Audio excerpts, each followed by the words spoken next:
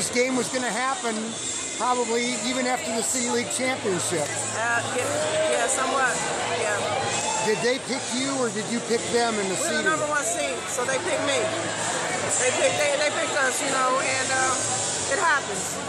And we knew, I told my girls after the city, they could not wear their t-shirts anymore. They got city championship t-shirts, and they couldn't wear them anymore. I said, because we have to defend that championship. We may have to defend it. So after we won, I said, now you can wear your t-shirts. But we knew we may see them again, and now they're the undisputed city champs, which is a big deal, and they're also district champs. We made a lot of history this year, and we just want to play as long as we can.